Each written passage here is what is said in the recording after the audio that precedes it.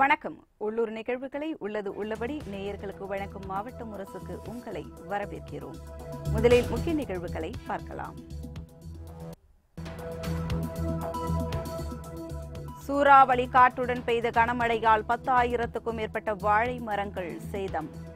உரிய இழப்பீடு வழங்கிட தமிழக அரசுக்கு கோபிச்செட்டிப்பாளையம் விவசாயிகள் கோரிக்கை.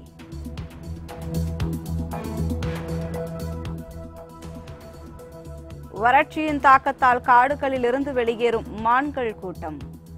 மான் சரணாலயம் அமைத்து வன விலங்குகளை பாதுகாக்க சமூக ஆர்வலர்கள் வலியுறுத்தல்.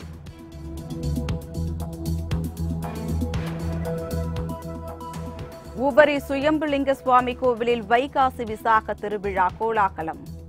கோவிலில் குவிந்த பக்தர்கள் கடல் மண் சுமர்ந்து நேர்த்திக்கடன்.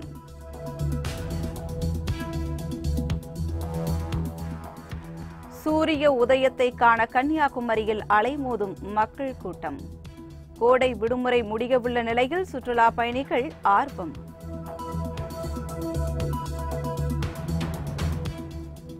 கோவில்பட்டி அருகே மாநில அளவிலான வாலிபால் போட்டி தொடக்கம். தமிழகம் முழுவதும் இருந்து 40க்கும் மேற்பட்ட அணிகள் பங்கேற்பு.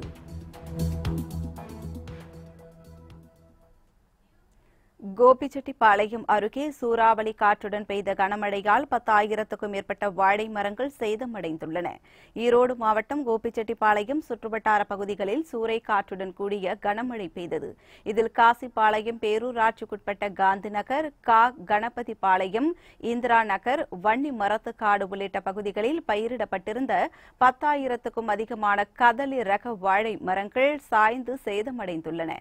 இதனால் பெரும் நஷ்டமடைந்துள்ளதாக வேதனை தெரிவிக்கும் அப்பகுதி விவசாயிகள் அரசு உரிய இழப்பீடு வழங்கி தங்களின் வாழ்வாதாரத்தை காக்க வேண்டும் என கோரிக்கை விடுத்துள்ளனர்.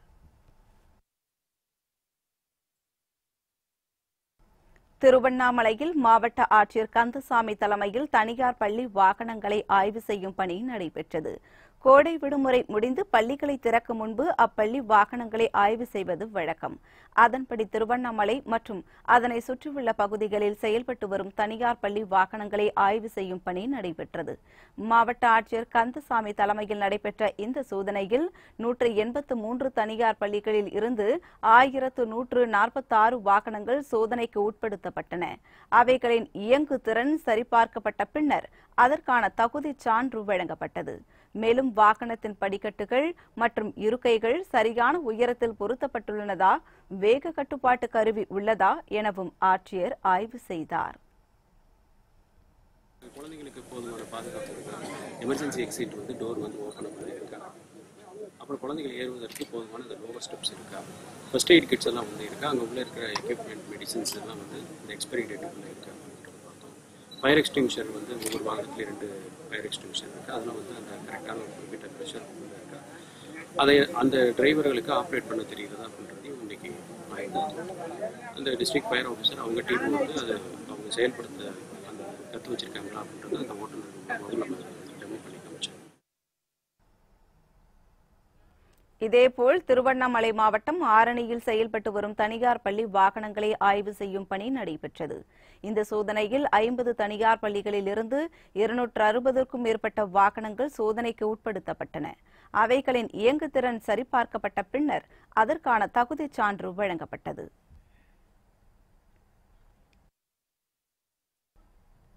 செல்போன் பேசிக்கொண்டு பள்ளி வாகனங்களை இயக்கினால் கடுமையான நடவடிக்கை எடுக்கப்படும் என்று நாகை மாவட்ட ஆட்சியர் சுரேஷ்குமார் தெரிவித்துள்ளார். கோடை விடுமுறை முடிந்து பள்ளிகளை திறக்கும் முன்பு அப்பள்ளி வாகனங்களை ஆய்வு செய்வது வழக்கம். அதன்படி நாகை மற்றும் அதனை சுற்றியுள்ள பகுதிகளில் செயல்பட்டு வரும் தனியார் பள்ளி வாகனங்களை ஆய்வு செய்யும் பணி நடைபெற்றது. மாவட்ட ஆட்சியர் சுரேஷ்குமார் தலைமையில் நடைபெற்ற இந்த சோதனையில் ஏராளமான தனியார் பள்ளிகளிலிருந்து 380 வாகனங்கள் சோதனைக்கு உட்படுத்தப்பட்டன. அவைகளின் இயங்குதிறன் சரிபார்க்கப்பட்ட பின்னர் அதற்கான தகுதி சான்று வழங்கப்பட்டது. மேலும் வாகனத்தின் படிக்கட்டுகள் மற்றும் இருக்கைகள் சரியான உயரத்தில் பொருத்தப்பட்டுள்ளனதா, வேக கட்டுப்பாட்டு கருவி உள்ளதா எனவும் ஆட்சியர் ஆய்வு செய்தார்.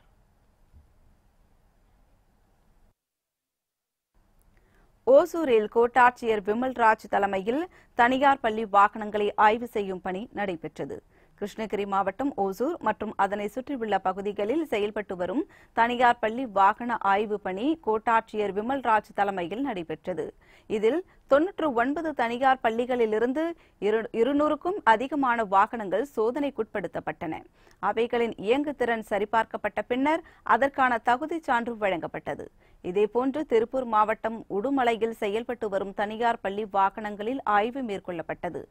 ஆய்வுக்குட்படுத்தப்பட்ட 217 வாகனங்களில் 17 வாகனங்கள் முறையான பராமரிப்பில்லாததால் தகுதி இழப்பு செய்யப்பட்டன. 200க்கும் மேற்பட்ட வாகனங்களை ஆய்வுக்கு மேற்கொள்ளப்பட்டது. அதில் குறைபாடுள்ள வாகனங்களில் ஒரு குறிப்பிட்ட காலத்துக்குள் அந்த குறைபாடுகளை நிவர்த்தி செய்து வாகன ஆய்வுக்கு உட்படுத்த வேண்டும் என்று வாகன ஓட்டுநர்களுக்கு அறிவுரை வழங்கப்பட்டுள்ளது. திருவள்ளூர் மாவட்டம் திருத்தணியில் 33 தனியார் பள்ளிகளுக்கு சொந்தமான 189 வாகனங்களில் வட்டார போக்குவரத்து அலுவலர் ஜெயபாஸ்கர் ஆய்வு மேற்கொண்டார். இவற்றில் சீரற்ற நிலையில் இருந்த பேருந்துகள் தகுதி இழப்பு செய்யப்பட்டன.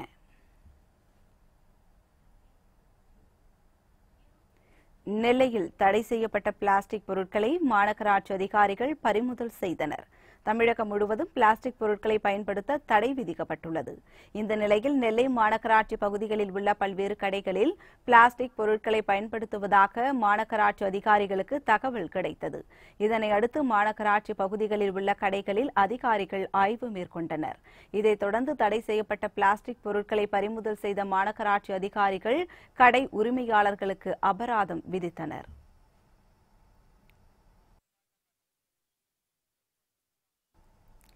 தமிழ்நாடு முஸ்லிம் முன்னேற்றக் கழகம் சார்பில் கிருஷ்ணகிரியில் நடைபெற்ற இஃப்தார் நோன்பு திறப்பு நிகழ்ச்சியில் அனைத்து மதத்தை சேர்ந்தவர்களும் கலந்து கொண்டனர். கிருஷ்ணகிரி மாவட்டம் பழையப்பேட்டையில் உள்ள தனியார் திருமண மண்டபத்தில் தமிழ்நாடு முஸ்லிம் முன்னேற்றக் கழகம் சார்பில் இஃப்தார் நோன்பு திறப்பு நிகழ்ச்சி நடைபெற்றது. மத நல்லிணக்கத்தை வலியுறுத்தும் விதமாக நடத்தப்பட்ட இந்நிகழ்ச்சியில் முன்னாள் சட்டமன்ற உறுப்பினர் ஷானவாஸ் சிறப்பு அழைப்பாளராக கலந்து கொண்டு துவாவுடன் புனித இஃப்தார் நோன்பு திறப்பு நிகழ்ச்சியை துவக்கி வைத்தார். இந்த நிகழ்ச்சியில் கிருஷ்ணகிரி சுற்றுவட்டார பகுதிகளைச் சேர்ந்த மக்கள் அனைவரும் சாதி மத பேதமின்றி பங்கேற்றனர். சூளகிரி சுற்றுவட்டார பகுதிகளில் காட்டு யானைகள் சேதப்படுத்தி பயிர்களுக்கு உரிய இழப்பீடு வழங்கிட தமிழக அரசுக்கு பாதிக்கப்பட்ட விவசாயிகள் கோரிக்கை விடுத்துள்ளனர். கிருஷ்ணகிரி மாவட்டம் சூளகிரி அருகே சாணமாவு வனப்பகுதியை ஒட்டியுள்ள கிராமங்களில் சுமார் 13 காட்டு யானை தஞ்சமடைந்து விளைநிலங்களை சேதப்படுத்தி வருகின்றன. அந்த வகையில் தற்போது காமந்தொட்டி கிராமத்தில் கோதண்டன் என்பவர் 1.5 ஏக்கரில் பயிரிடப்பட்டிருந்த தக்காளி செடிகளை காட்டு யானைகள் சேதப்படுத்தியுள்ளன. இதனால் பெரும் வருவாய் இழப்பு ஏற்பட்டுள்ளதாக வேதனை தெரிவித்த விவசாயிகள் தங்கள் பகுதியில் காட்டு யானைகளால் சேதப்படுத்தப்பட்ட விளை பொருட்களுக்கு உரிய இழப்பீடு வழங்க வேண்டும் என தமிழக அரசுக்கு கோரிக்கை விடுத்துள்ளனர். சுமார் ஒரு 15 யானைங்க வந்து எங்க நிலம் பூரா நாசம் பண்ணி போயிருக்குது. வனத்துறையினர் இரவு நேரத்தில் வந்து காட்டுக்கு பழத்துக்கு ஓட்டி நைட் நேரத்தில் மட்டும் காட்டுக்கு ஓட்டு போகிறாங்க. நான் என்ன பண்ணுறது ஒன்றும் தெரியாது இருக்குது. இதுக்கு எதனா நஷ்டபரிகாரம் கொடுத்தால் பரவாயில்ல, இல்லாத நாங்கள் ஆபீஸ் கிட்ட போய் உணர்வு. கோபிச்செட்டிப்பாளையம் அருகே உயர் அழுத்த மின்கம்பியில் சிக்கி 2 மயில்கள் உயிரிழந்தன. ஈரோடு மாவட்டம் கோபிச்செட்டிப்பாளையம் அருகே வெள்ளாப்பாளையம் செல்லும் வழியில் தமிழ்நாடு மின் வாரியத்துறையின் உயரழுத்த மின்மாற்றி அமைக்கப்பட்டுள்ளது. இந்நிலையில் அவ்வழியாக இரை தேடி பறந்து வந்த 2 மயில்கள் மின்மாற்றியில் சிக்கி பரிதாபமாக உயிரிழந்தன. இதனால் அப்பகுதியில் மின்சாரம் தடைபட்டது. தகவல் அறிந்து வந்த மின் வாரிய ஊழியர்கள் மயில்களை அப்புறப்படுத்தி மின் விநியோகத்தை சீர் செய்தனர். இதைத் தொடர்ந்து உயிரிழந்த 2 மயில்களையும் மீட்டு சென்ற வனத்துறையினர் விசாரணை மேற்கொண்டு வருகின்றனர்.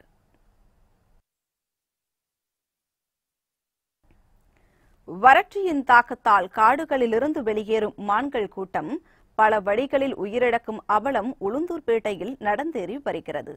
இதுகுறித்த ஒரு சமூக பார்வையை சிறிய செய்தி தொகுப்பாக காணலாம்.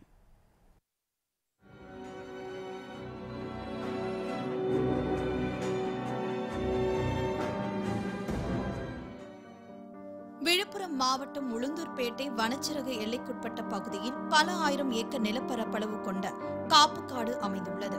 இங்கு புள்ளிமான், வெளிமான், குரங்கு, மயில், காட்டுப்பன்றி என பல வகையான விலங்குகள் ஆயிரக்கணக்கில் உள்ளன. இந்த காப்புக்காட்டில் வனவிலங்குகள் நீர் அருந்துவதற்காக 100க்கும் மேற்பட்ட சிமெண்ட் தொட்டிகளும் சிறு குறு தொட்டிகளும் பெரிய ஏரிகளும் அமைக்கப்பட்டுள்ளன. தற்பொழுது கடும் வறட்சியால் காப்புக்காட்டில் தண்ணீர் தட்டுப்பாடு ஏற்பட்டுள்ளது. இதனால் வனப்பகுதியில் அமைக்கப்பட்டுள்ள சிமெண்ட் தொட்டிகள், ஏரி, குளங்களில் தண்ணீர் இன்றி வறண்டு காணப்படுகின்றன. குளங்கள் வறண்டதால் வனத்துறையினர் டேங்கர் லாரி மூலம் நாள்தோறும் விலங்குகளுக்கு தண்ணீர் விநியோகம் செய்து வருகின்றனர். இருந்த போதிலும் தண்ணீர் பற்றாக்குறையால் விலங்குகள் தண்ணீரை தேடி வனத்தை விட்டு வெளியேறி வருகின்றன. இதுபோல வெளியேறும் மான் உள்ளிட்ட விலங்குகள் வாகனங்களில் அடிபட்டு இறந்து விடுகின்றன. எனவே இங்கு கூடுதலாக தொட்டி அமைத்து தண்ணீர் விடுவதோடு மான் சரணாலயம் அமைத்து வனவிலங்குகளை பாதுகாக்க மத்திய மாநில அரசுகள் வழிவகை செய்ய வேண்டும் என சமூக ஆர்வலர்கள் கோரிக்கை விடுத்துள்ளனர்.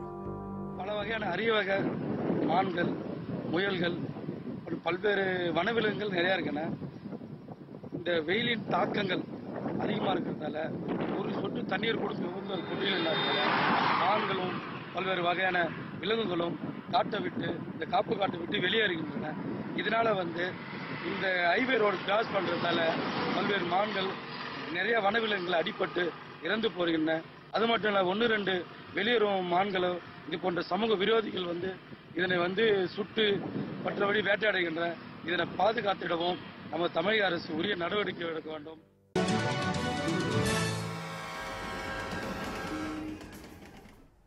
மீண்டும் மாவட்ட முரசுக்கு உங்களை வரவேற்கிறோம். உபரி சுயம்புலிங்க சுவாமி கோவில் வைகாசி விசாக திருவிழாவில் பக்தர்கள் கடல் மண் சுமர்ந்து நேர்த்திக்கடன் செலுத்தினர். நெல்லை மாவட்டம் உவரியில் பிரசித்தி பெற்ற சுயம்புலிங்க சுவாமி கோவில் அமைந்துள்ளது. இந்த கோவிலில் ஆண்டுதோறும் வைகாசி விசாக திருவிழா நடைபெறுவது வழக்கம். அதுபோல் இந்த ஆண்டிற்கான வைகாசி விசாக திருவிழா வெகு சிறப்பாக நடைபெற்றது. விழாவை ஒட்டி சுயம்புலிங்க சுவாமிக்கு சிறப்பு அபிஷேக ஆராதனைகள் நடைபெற்றன. இதனையொட்டி கோவிலில் குவிந்த ஆயிரக்கணக்கான பக்தர்கள் கடலில் புனித நீராடி சுவாமி தரிசனம் செய்தனர். தொடர்ந்து பிட்டுக்கு மண் சுமந்து திறம்படிப்பட்ட சிவபெருமானின் திருவிளையாடலை போற்றும் வகையில் திரளான பக்தர்கள் கடல் மண்ணை ஓலைப்பெட்டியில் சுமந்து வந்து கடற்கரையில் கொட்டி நேர்த்திக்கடன் செலுத்தினர். கோவில்பட்டி அருகே கழுகுசலமூர்த்தி கோவில் திருவிழாவில் ஏராளமான பக்தர்கள் பால்குடம் எடுத்து நேர்த்திக்கடன் செலுத்தினர். தூத்துக்குடி மாவட்டம் கோவில்பட்டி அருகே புகழ்பெற்ற குடவரை கோவிலான கழுகுமலை கழுகுசலமூர்த்தி கோவில் அமைந்துள்ளது. வைகாசி திருவிழாவை ஒட்டி இக்கோவிலில் சுவாமிக்கு சிறப்பு அலங்கார பூஜை நடைபெற்றது. இதையொட்டி கோவிலில் குவிந்த பக்தர்கள் நீண்ட வரிசையில் காத்திருந்து சுவாமி தரிசனம் செய்தனர். மேலும் சில பக்தர்கள் பால்குடம் எடுத்தும் சுவாமிக்கு தங்களின் வேண்டுதலை நிறைவேற்றினர்.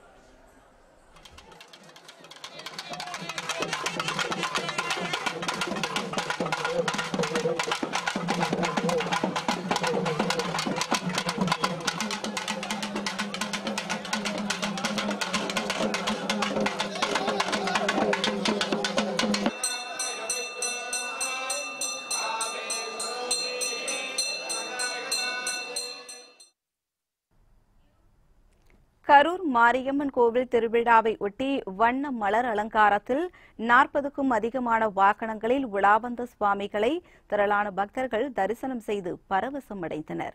கரூரில் அமைந்துள்ள மாரியம்மன் கோவிலில் வைகாசி பெருவிழா கொடியேற்றத்துடன் தொடங்கி நடைபெற்று வருகிறது. இந்நிலையில் விழாவின் முக்கிய நிகழ்வுகளில் ஒன்றான பூச்சொரிதல் விழா வெகு சிறப்பாக நடைபெற்றது.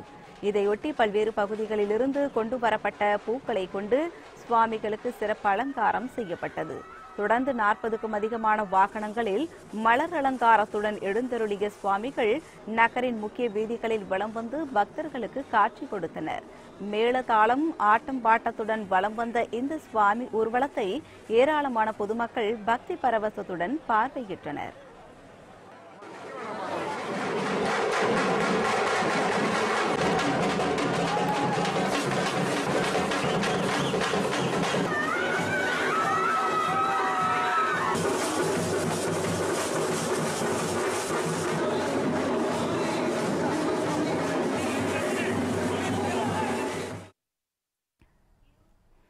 கோத்தகிரி முருகன் கோவில் திருவிழாவில் ஏராளமான பக்தர்கள் பால்குடம் எடுத்தும் காவடி எடுத்தும் நேர்த்திக்கடன் செலுத்தினர். நீலகிரி மாவட்டம் கோத்தகிரி சக்தி மலையில் பழமை வாய்ந்த முருகன் கோவில் அமைந்துள்ளது. வைகாசி விசாக பெருவிழாவை ஒட்டி இக்கோவிலில் பக்தர்களின் பால்குட ஊர்வலம் வெகு சிறப்பாக நடைபெற்றது. இதையொட்டி விரதமிருந்த நூற்றுக்கணக்கான பக்தர்கள் பால்குடம் காவடி எடுத்தபடி நகரின் முக்கிய வீதிகளில் ஊர்வலமாக வந்து சுவாமிக்கு பாலாபிஷேகம் செய்து வழிபட்டனர்.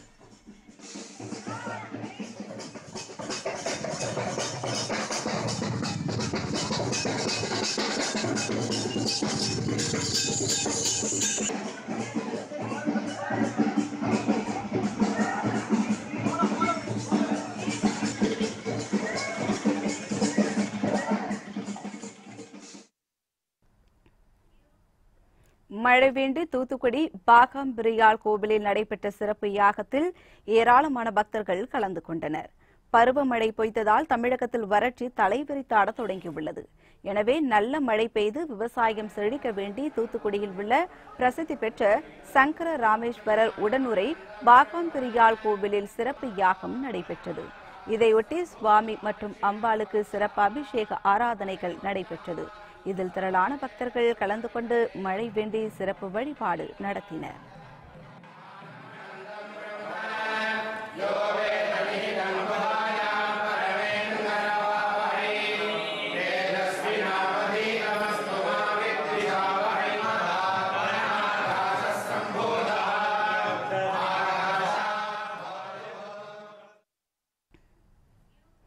கோவில்பட்டி அருகே 50 வருடங்களுக்கு பிறகு வெளியூரிலிருந்து வந்து கோவில் திருவிழாவில் கிராம மக்கள் அனைவரும் சந்தித்து மகிழ்ச்சியடைந்தனர். தூத்துக்குடி மாவட்டம் கோவில்பட்டி அருகே உள்ள கோபாலபுரம் என்னும் கிராமத்தில் கிருஷ்ணன் கோவில் திருவிழா நடைபெற்று வருகிறது. இந்த கோவிலில் கிராமத்தை சேர்ந்த அனைவரும் பங்கு கொள்ள வேண்டும் என கோவில் நிர்வாகிகள் முடிவு செய்திருந்தனர். இதனையடுத்து கோவில் நிர்வாகிகள் மூலம் வெளியூரிலிருந்து கிராம மக்கள் அனைவரும் 50 வருடங்களுக்கு பின் ஒன்று கூடி இணைந்து மகிழ்ச்சியடைந்தனர். தன் பேரன் பேத்திகளிடம் அவர்களது நினைவுகளை கூறி மகிழ்ந்தனர். பின் அனைவரும் ஒன்றாக கூடி அங்குள்ள கிருஷ்ணன் கோவிலில் சுவாமி தரிசனம் செய்தனர்.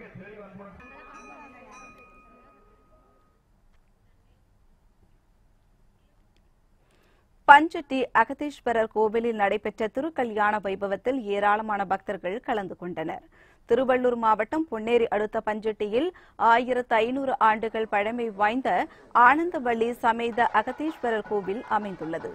வைகாசி விசாகத்தை ஒட்டி இக்கோவிலில் சிவன் பார்வதி திருக்கல்யாண வைபவம் வெகு சிறப்பாக நடைபெற்றது. முன்னதாக உற்சவ மூர்த்தியுடன் திருமண மேடையில் எழுந்தருளிய அம்பாளுக்கு சிறப்பு ஆராதனைகள் நடைபெற்றன. தொடர்ந்து மங்கள வாத்தியங்கள் ஒலிக்க திருக்கல்யாண வைபவம் நடைபெற்றது. இதில் ஏராளமான பக்தர்கள் கலந்து கொண்டு கல்யாண வைபவத்தை கண்டு மகிழ்ந்தனர்.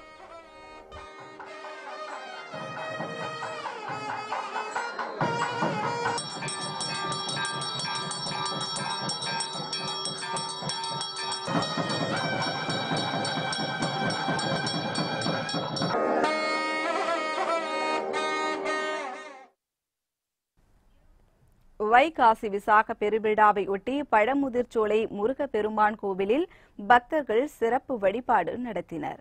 மதுரை மாவட்டத்தில் முருகனின் அறுபடை வீடுகளில் 6ஆம் படை வீடான பழமுதிர்ச்சோலை முருகன் கோவில் அமைந்துள்ளது. இங்கு வைகாசி விசாக பெருவிழா கொடியேற்றத்துடன் தொடங்கி நடைபெற்று வருகிறது. இதையொட்டி முருகனுக்கு வேண்டுதல் வைத்த பக்தர்கள் பால்குடம் காவடி எடுத்து தங்களின் வேண்டுதலை நிறைவேற்றி வருகின்றனர். இந்நிலையில் விழாவின் ஒரு பகுதியாக முருகப்பெருமான் வள்ளி தெய்வானையுடன் பல்லக்கில் விழா வந்து பக்தர்களுக்கு காட்சி கொடுத்தார்.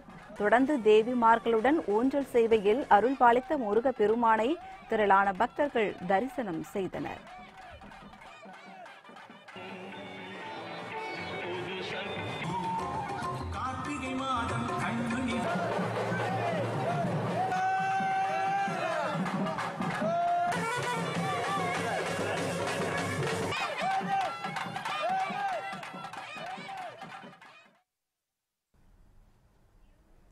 பழனி வைகாசி விசாக திரு தேரோட்டத்தில் பல்லாயிரக்கணக்கான பக்தர்கள் பங்கேற்று சுவாமி தரிசனம் செய்தனர்.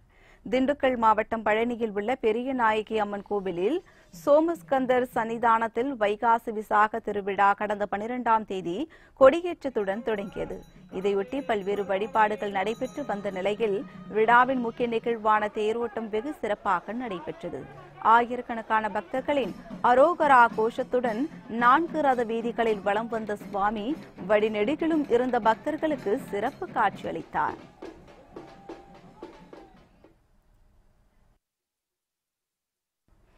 செங்குன்றம் அருகே புத்த பூர்ணிமா விழாவை பொதுமக்கள் உற்சாகமாக கொண்டாடி மகிழ்ந்தனர். திருவள்ளூர் மாவட்டம் செங்குன்றம் அருகே பாடியநல்லூரில் பிரசித்தி பெற்ற புத்தர் கோவில் அமைந்துள்ளது. இங்கு ஆண்டுதோறும் சித்ரா பௌர்ணமி திருநாளை புத்த பூர்ணிமா நாளாக கொண்டாடப்படுவது வழக்கம். அதன்படி நடப்பாண்டுக்கான விழா வெகு சிறப்பாக நடைபெற்றது. இதையொட்டி கோவிலில் திரண்ட பக்தர்கள் புத்தர் சிலைக்கு மலர் தூவி தீபங்கள் ஏற்றி சிறப்பு வழிபாட்டில் ஈடுபட்டனர். காஞ்சிபுரம் மாவட்டம் வையாவூர் கிழக்கு ரயில் நிலையம் அருகே நடைபெற்ற புத்த பூர்ணிமா நிகழ்ச்சியில் உடல், மனம், உயிரை ஒருநிலைப்படுத்தி நோயற்ற வாழ்வுக்கு வழிவகுக்கும் வர்மக்கலையின் சிறப்பு குறித்து விளக்கப்பட்டது.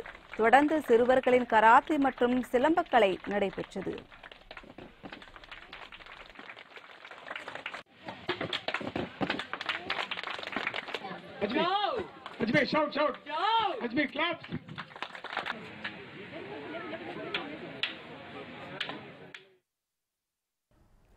கோவில் திருவிழா காலங்களில் சுவாமிகளுக்கு எடுத்துச் செல்லும் குடை குறித்து காஞ்சிபுரத்தில் நடத்தப்பட்ட புகைப்பட கண்காட்சியை ஏராளமான பொதுமக்கள் ஆர்வமுடன் பார்வையிட்டு சென்றனர்.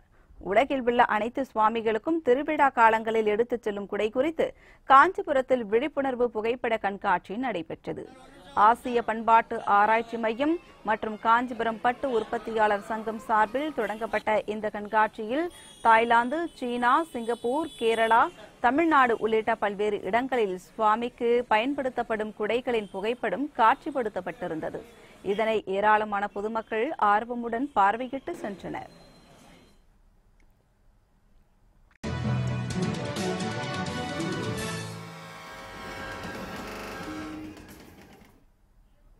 மீண்டும் மாவட்ட முரசுக்கு உங்களை வரவேற்கிறோம். கோடை விடுமுறை முடியவுள்ள நிலையில் கன்னியாகுமரியில் சூரிய உதயத்தை காண சுற்றுலா பயணிகளின் கூட்டம் அலைமோதியது. சர்வதேச சுற்றுலா தலமான கன்னியாகுமரிக்கு நாள்தோறும் ஆயிரக்கணக்கான சுற்றுலா பயணிகள் வருகை தருவது வழக்கம். இவ்வாறு வரும் சுற்றுலா பயணிகள் கடலில் உள்ள விவேகானந்தர் பாறை, திருவள்ளுவர் சிலை, சூரிய உதயம், மறைவு, படகில் பயணம் என மறக்க முடியாத அனுபவத்தில் திளைத்து செல்வர். இந்நிலையில் கோடைக்கால சீசனை ஒட்டி கன்னியாகுமரி மேலும் களை கட்டியுள்ளது. இதனிடையே கோடை விடுமுறை இன்னும் சில தினங்களில் முடியவுள்ளதால் சூரிய உதயத்தை காண கன்னியாகுமரி கடல் பகுதியில் மக்கள் கூட்டம் அலைமோதியது.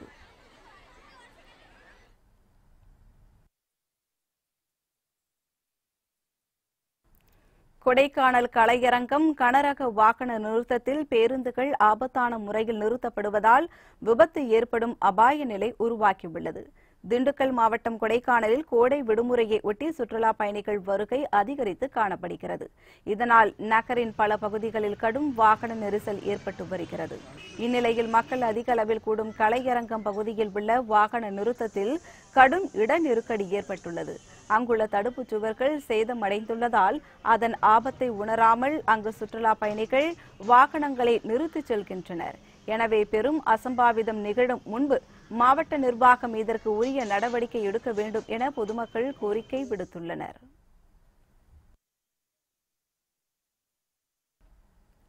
வண்டலூர் அண்ணா உயிரியல் பூங்காவில் நடைபெற்ற இலவச மருத்துவ முகாமில் ஏராளமானோர் பங்கேற்றனர். காஞ்சிபுரம் மாவட்டம் வண்டலூர் அண்ணா உயிரியல் பூங்காவில் தனியார் மருத்துவமனை சார்பில் இலவச மருத்துவ முகாம் நடைபெற்றது. இதில் இரத்த அழுத்த பரிசோதனை மற்றும் இரத்த அழுத்தத்தை தவிர்ப்பது குறித்து பொதுமக்களுக்கு எடுத்துரைக்கப்பட்டது. இதில் ஏராளமான பொதுமக்கள் கலந்து கொண்டு மருத்துவ பரிசோதனை செய்து கொண்டனர்.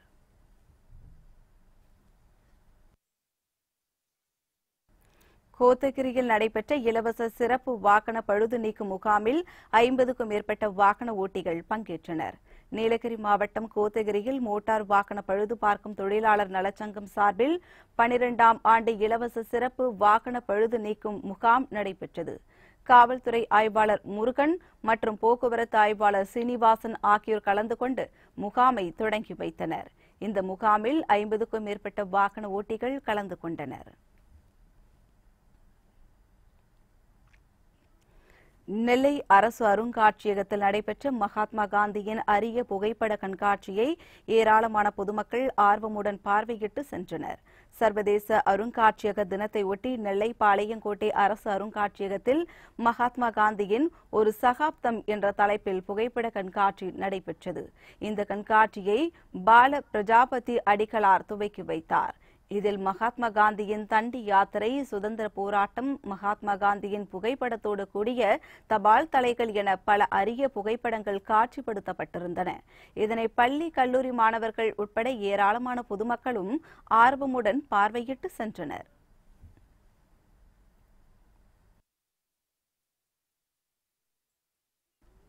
கோவில்பட்டி அருகே நடைபெற்ற மாநில அளவிலான வாலிபால் போட்டியில் தமிழகம் முழுவதும் இருந்து 40க்கும் மேற்பட்ட அணிகள் பங்கேற்றுள்ளன. தூத்துக்குடி மாவட்டம் கோவில்பட்டி அருகே எட்டயபுரம் படர்ந்தபுலி கிராமத்தில் மாநில அளவில் கனரா வங்கி சுடர்கோப்பைக்கான வாலிபால் போட்டிகள் தொடங்கின. பகல் இரவாக 2 நாள் நடைபெறும் இந்த போட்டியில் தமிழகம் முழுவதும் இருந்து 40க்கும் மேற்பட்ட அணிகள் பங்கேற்றுள்ளன. ஆண்கள், பெண்கள், பள்ளி மாணவர்கள் என 3 பிரிவுகளாக போட்டிகள் நடத்தப்படுகிறது. நாக் அவுட் முறையில் நடைபெறும் போட்டியில் முதல் 4 இடங்களை பெறும் அணிகளுக்கு பரிசு தொகை மற்றும் கோப்பை வழங்கப்படுகிறது.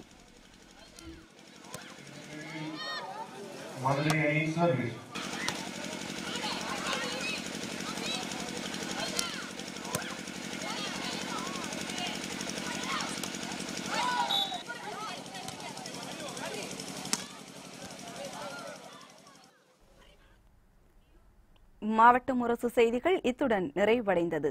புத்தம் புதிய செய்திகளை உடனுக்குடன் தெரிந்து கொள்ள இணைந்திருங்கள் மாலை முரசு தொலைக்காட்சியுடன். வணக்கம்.